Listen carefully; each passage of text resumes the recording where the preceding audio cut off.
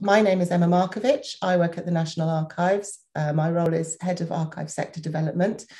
And I'm lucky enough to be joined this morning by my colleague Philip Gale and also by Tim Crumplin from the Alfred Gillett Trust, who is here to talk to us about his experience. So the main thrust of this session is to give you an overview and a bit of context and background into a fund that we were able to launch earlier this year from the National Archives called the COVID Fund for Archives. Now, this was not something that we expected to be doing. We were very fortunate and pleased to get the funding, and we thought you would be interested in hearing something about our experiences of developing what that funding stream was going to look like, delivering it out, and what our plans might be for the future. So I'm just going to give you a little bit of context for the COVID Fund for Archives. So, of course, the pandemic hit us all like a ton of bricks, and we suddenly found ourselves working at home. Our organisations closed down. No idea for how long this situation might go on for. So pretty quickly at the National Archives, we ran an impact survey across the sector. We wanted to try and get an understanding, some quite fast and some quite high level information about what the level of risk was going to be for this situation. So both to collections, also what the risk might be to staff, and plans for access arrangements, what kind of levels of furlough we were seeing across the sector, where they might be highest, what was the risk of long-term closures. So just to really try and get a picture of that, a snapshot for that moment in time, really, we thought was quite important. So we ran that survey. Thank you all very much, those of you who participated. It was really very useful. There were also, of course, a lot of worries about forced or accelerated closure or downsizing, particularly in the business part of the sector. Now, of course, that is still potentially quite a high risk, but certainly I think at the time of the initial lockdown, it was something everybody was extremely alive to. What was going to happen? Would we see, fast-paced collapse? And then, of course, from our perspective, what happens to those collections then, the archives of those businesses? So we were very, very alive to that. We had some recent experience of securing the Thomas Cook archive prior to COVID hitting, of course.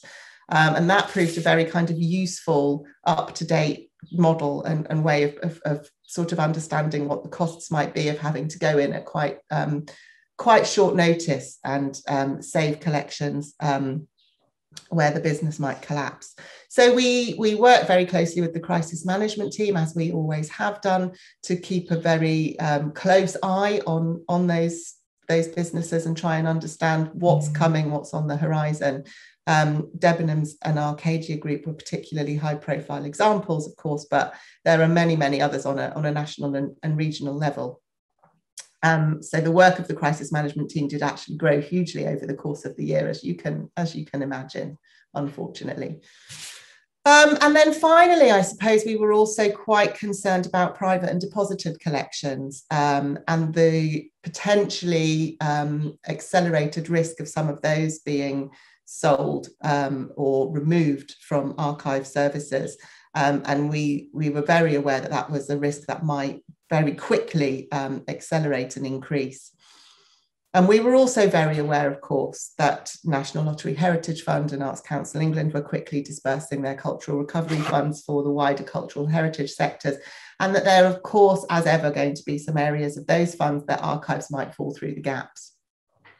So we took all of these pieces of evidence and we turned it into a business case that we sent out to Her Majesty's Treasury, and we were awarded £500,000 from the Treasury immediately, and that was to spend specifically in grants out across the sector for collections at risk as a result of the pandemic.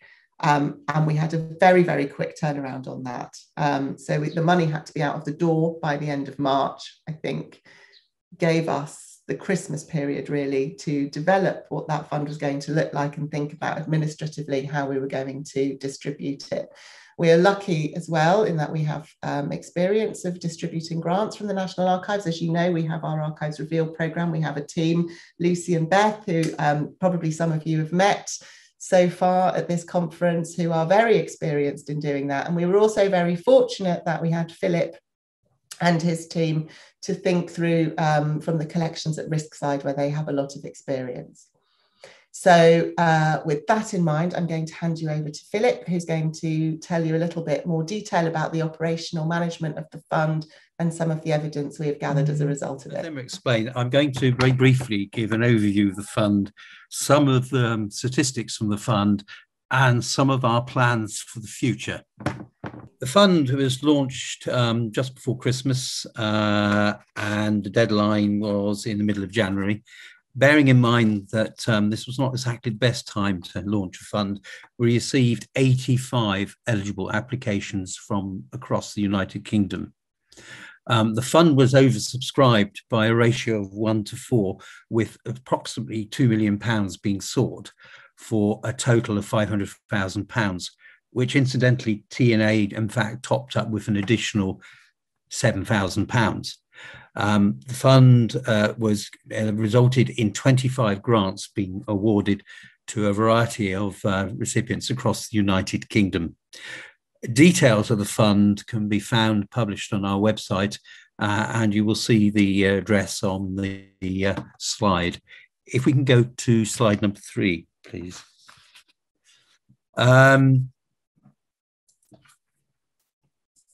The interesting thing about these statistical aspects is that 23 of the applicants who had archive service accreditation, 62 applicants did not.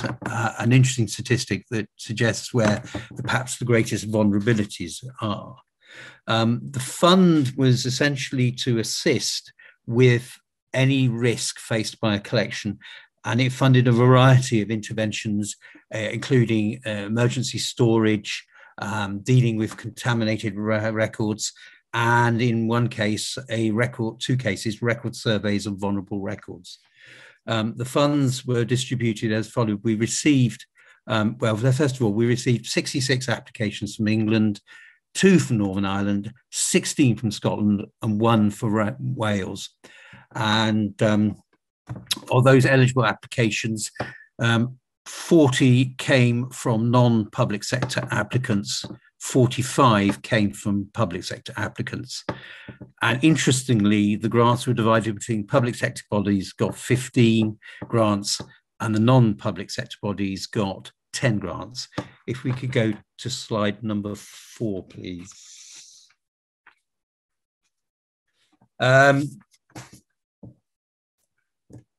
I think what is interesting looking at the grants is that the way they were distributed. The grants in the end, we had sent 20 went to England, 1 to Northern Ireland, 1 to Wales, and 3 to Scotland. And it is interesting that the local authorities received, 12 local authorities received grants, depending how you define a local authority archive. Business and charities received a fair number of 8. We had no overt business archive grants as such, with Alfred Gillett Trust being technically a charity, and we had 1 religious organisation. But what was very clear is that the risks faced by vulnerable collections are very much focused outside the public sector in the initial phase of the pandemic.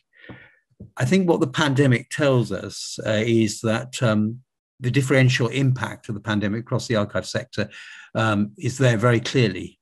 Arts, business and charity archives are broadly much more vulnerable than public funded collections in the first instance. It may well be with public expenditure plans that that story may shift. There's also the pandemic, like in so much else of public national life, it has highlighted existing inequalities of capacities and resources between different parts of the archive sector, whether by region, organisational type, or accredited status.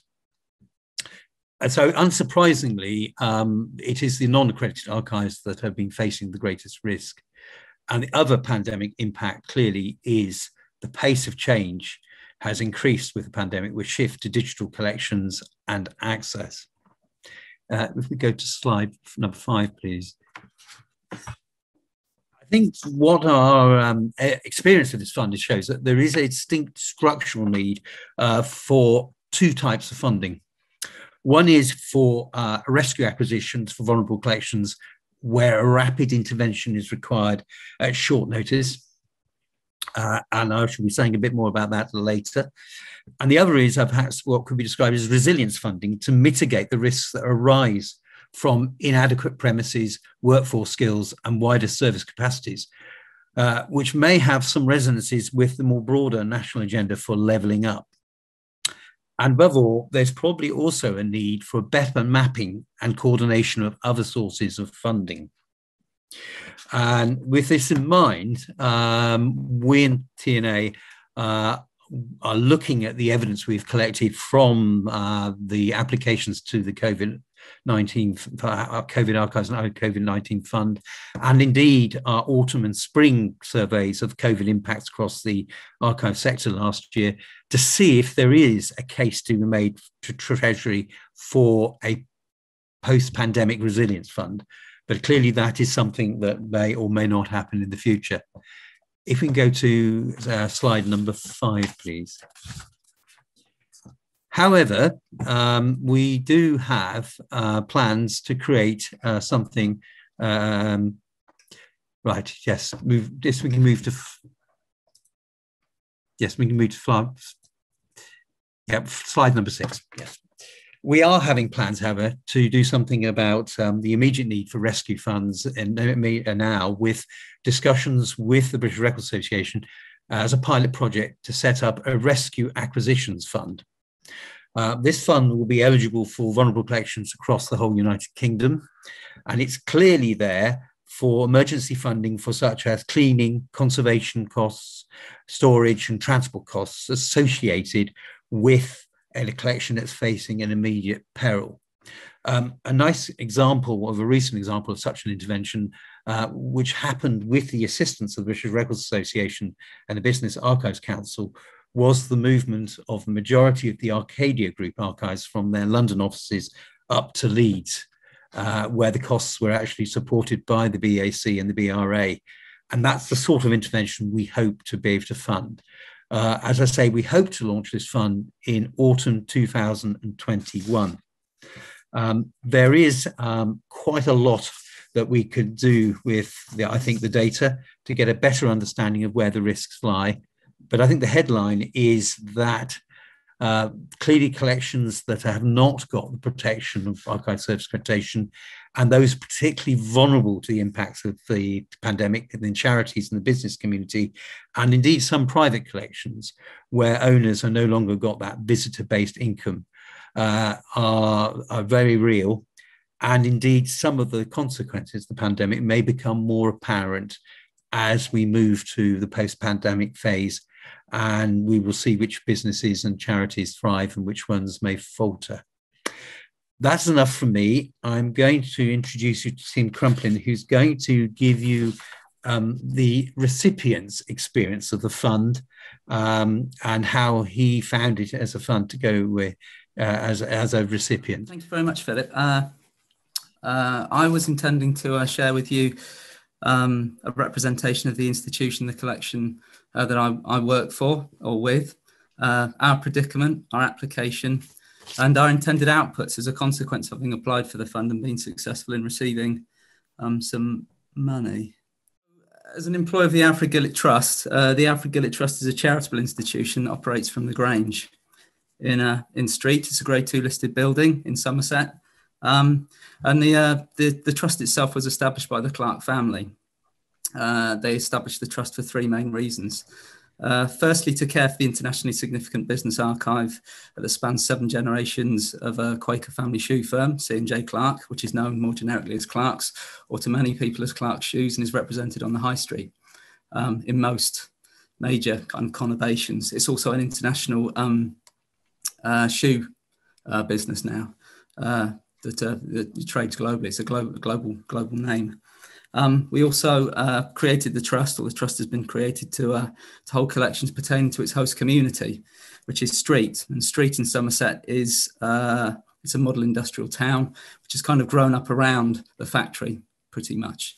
This particular representation is probably not the best one of a model town, but I wanted to show you the proximity to Glastonbury, and hopefully in so doing, people have a better idea of where that is geographically. As Street, with the exception of shoe manufacturing, is a fairly small place. And finally, the trust was established by the Clark family to preserve the collections of the Clark family itself. So as Quakers, as nonconformists, they were very active in educational and social reform, the abolition of slavery, suffrage, temperance, those kinds of activities. And it's those collections that we want to also increase accessibility to and encourage researchers to come and work with. So in terms of our relationship with the TNA, the Alfred Gillett Trust benefited from a fairly proactive approach. We were very lucky in the early stages of the pandemic. In fact, I think this coincided purely by chance.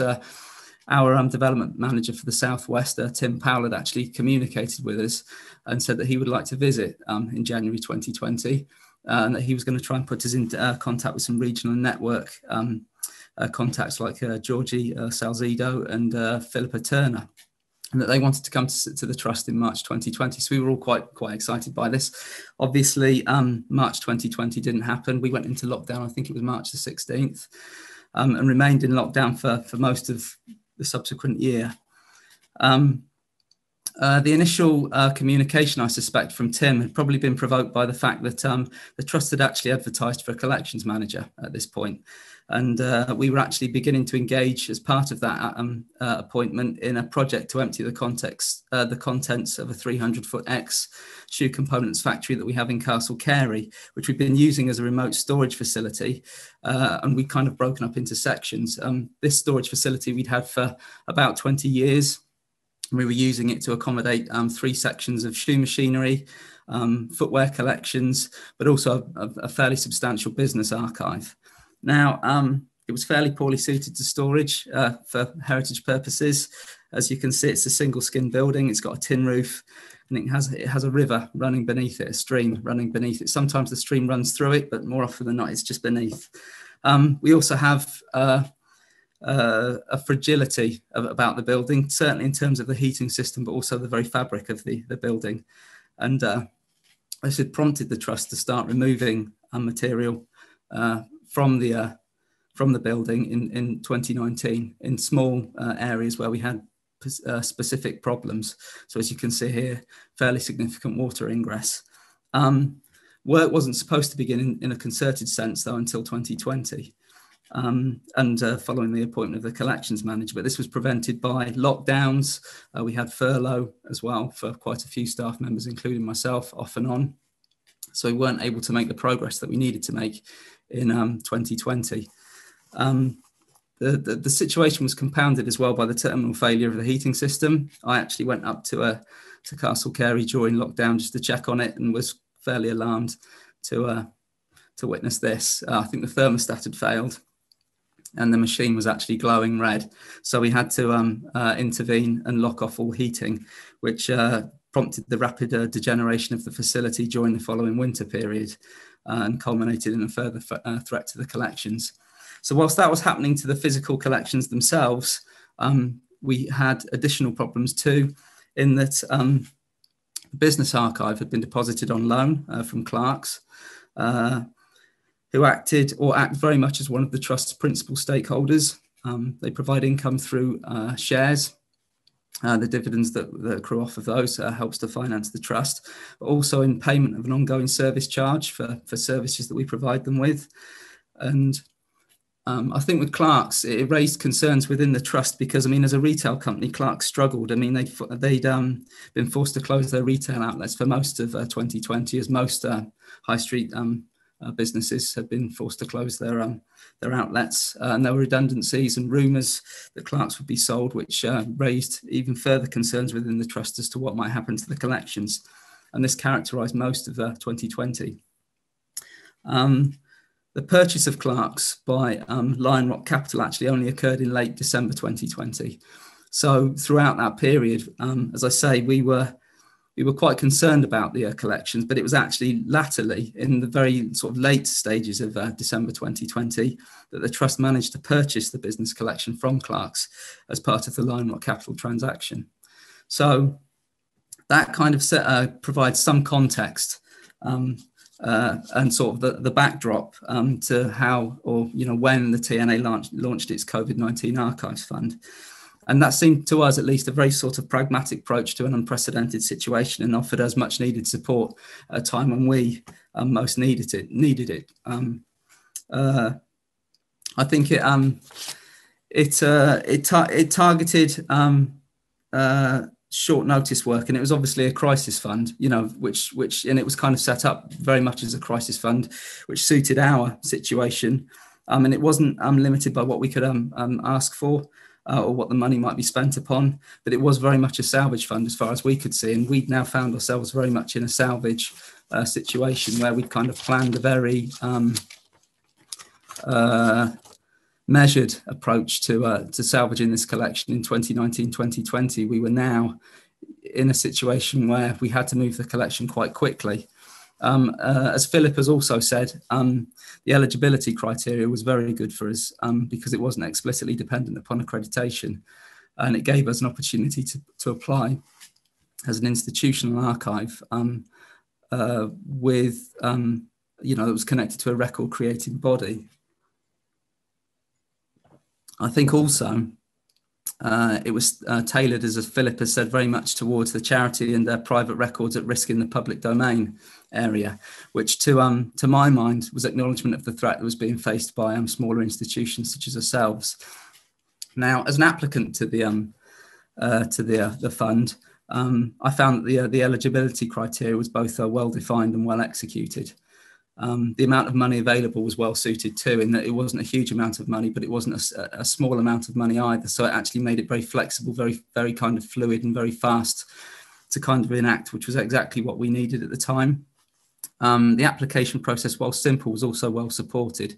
So as I've mentioned, Tim Powell, he was very good. He actually initiated correspondence with me when the fund was launched. We'd actually considered going for it, and we thought we probably would, but I think him communicating with me and saying that I'm aware of the problems that you're encountering, and I suspect this fund would actually be very, very useful to you, was very good for me, because as a small institution, we've got a very small collections team.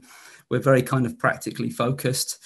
Bid writing, fund writing isn't something that anybody has kind of within their job description, really. But in being able to go to my line manager and sort of saying that we'd also been encouraged to apply by TNA, I think that gave me much needed kind of support in being able to convince her that it was time well spent. I think she would have supported it anyway, but it certainly didn't obstruct the issue. And as well, Philip, as head of standards and improvement, was very good. I mean, I had a 30-minute application meeting where they basically allowed me to pour my heart out for 10 minutes and tell them of my situation, and then spent 20 minutes, very sensibly discussing my eligibility, how I might frame an application, and when I had to have applied by, which for me was an invaluable sort of 30 minutes. It wasn't limited to what I might apply for either, and it accommodated all the practicalities of saving my collection, which was very good. I found the process of applications appraisal also very streamlined. So by the time we'd actually submitted the application, I think we only had to wait for it something like a month, 6 weeks, to actually know whether we'd been successful in our application. And there was also a very rapid authorization of funds. Philip kind of prompted me on criticisms, and I don't really have a great many. I think the only thing I could come up with was the accountability element. And whether that might be developed either going through the project or at the end of the project. But having said that, I think I've had such effective assistance from my TNA regional representative, and they've already said that they would like to visit as soon as conditions, circumstances permit. The likelihood is that kind of overarching level of, I'm sort of going to call it surveillance, will happen anyway. So that was also very good. Moving on to the application itself and what we applied for. As the Trust, we applied for funding to purchase 2 decommissioned or refrigerated insulated 40-foot shipping containers. And we wanted to locate these in the grounds of the Grange in Street so that we could provide a facility that we could transfer the archive collections from Castle Carey to and process them ready for a shift into the archive. I mean, we kind of wanted to use shipping containers specifically because we realised that we could install them quickly to remove the collection from the poor environment at Castle Carey as quickly as possible. And this was kind of, as I say, now is the priority. It's just getting the material out of the environment it's in and trying to put it into more stable conditions where we can quarantine and repackage the collection in a more controlled environment. We also wanted to try and improve accessibility with a greater versatility on our main site where we can actually enact social distancing, and we've got additional amenities to allow staff and volunteers as well, importantly, to return safely back to site. We can actually increase the number of people on the project, and we can also accelerate its progress as a consequence. And we can also position these storage containers close or join them to our purpose-built archive. So actually that processing and that transition into the archive should be that much easier. But we also wanted to incorporate some level of sustainability into our project too. So we were keen to relocate the collection, the business collection, to streets so that it would aid outreach. We wanted to implement a predefined business hierarchy so that we could make the collection more accessible and start to catalogue it or improve the cataloguing of the collection to make it more accessible. We also want to develop the trust profile and make the collection more accessible to academia. That was one of the big pushes, really. These collections, a lot of it hasn't been shared with the general public, either the family collections or the business collection. And this is one of our kind of key criteria.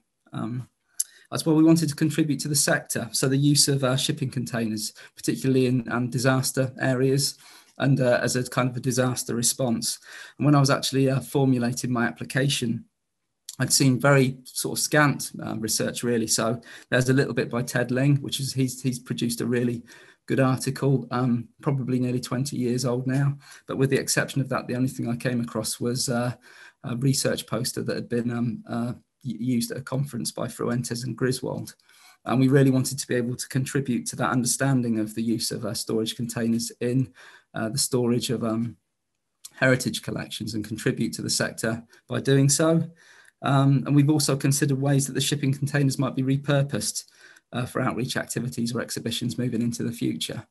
So those were the reasons why we applied for the money, and I've also tried to outline, how we're going to use the money. I think as conclusions, it's been a good introduction to us in terms of funding applications for a fledgling organisation. We haven't really applied for money in the past, but I think we see this now as a launch pad to be able to actually start to fashion bids moving forward and funding applications. I think as well it allows us it's a precursor to applications for more established opportunities like Archives Revealed, which is something that we've already touched upon this morning.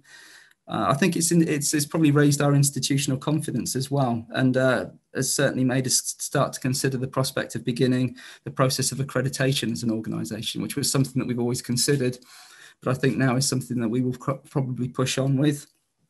And I think as well, finally, the last thing I think is acknowledgement of the assistance that was given to us by TNA and the ongoing assistance that they provide in terms of the provision of advice and training for funding applications. And I think that's something that's obviously been identified as something that's quite important, particularly for smaller or fledgling trusts or heritage organisations with archives like ourselves. Yeah, that's it from me, and I'm assuming we'll go back to Emma. But thank you. Absolutely brilliant, Tim. Thank you so much. It was really, really helpful to get that very kind of detailed walkthrough, and you touched on so many issues that I think have been brought around by this fund and the experience that we've all had as applicants and as the lead organisation in delivering it. So there's an awful lot of ways in which this conversation could go, I think. I would just like to pick up on something that you said, and that I think Philip might want to just say a couple of words on, which is about how we kind of measure the impact. That's obviously going to be really very important in helping us build the case for further funding going forward, is what actual impact have these current projects had, and how we work with you going forward to evaluate and show what that looks like. And I know Philip has got a kind of a process in mind for doing that. But also just to say, one of the other things that's brought out, as you said very strongly in your presentation, is that you might not have been the type of organisation we would usually have worked with, and some of the experiences you've had have kind of led you to think quite differently about applying for accreditation and applying for funding and so on in the future. And that's something else that's really positive, and I think a real learning experience for us at the National Archives as well, in terms of thinking about the types of organisations that we traditionally work with, and how this experience might change that too. So sorry, Philip, I don't know if you wanted to add anything there. Yes, just to say that we do have an evaluation plan. This will be news for the grantees, but we are going to hold a webinar in the next month. We invite all the grantees to attend, where we'll explain what we hope to do. We're going to send out a monitoring form, and then we're going to hold interviews with each of the grantees to go through the form with them. And on that basis, we will probably visit a select number of the grantees to follow up. This is very important because our credibility with our auditors, and more importantly, the government, means it's important that we are seen to be spending public money effectively and monitoring the impacts. And this will also feed into the evidence base for making the case for more funding in the future. And there's also the possibilities for one or two case studies perhaps to be published with the agreement of those grantees. And they are very varied. We are talking from Wheel Martin Trust in Cornwall right up to the Ballis Trust in Scotland as well. So we are talking a wide range. So we are very much on the case, and there'll be further developments in the next few days.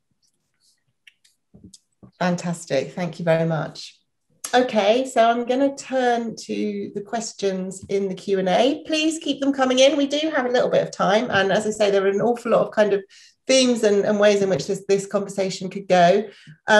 Absolutely brilliant question from Mary Mackenzie, who says, given Philip's point about non-accredited archive services and collections being more at risk, can you tell us what support is available to help services become accredited?